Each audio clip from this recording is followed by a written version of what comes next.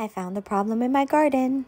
Usually when you have curling like this, it's because of heat, but not now. It's because of the aphids.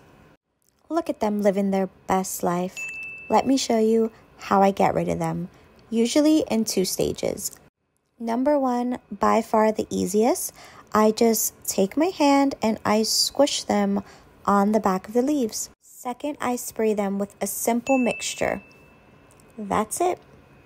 Now that they're all sprayed, I simply repeat this process every other day for a week. Look at all of the aphids that have fell onto the ground. I'm Tiffany, sharing how I garden. Don't forget to follow.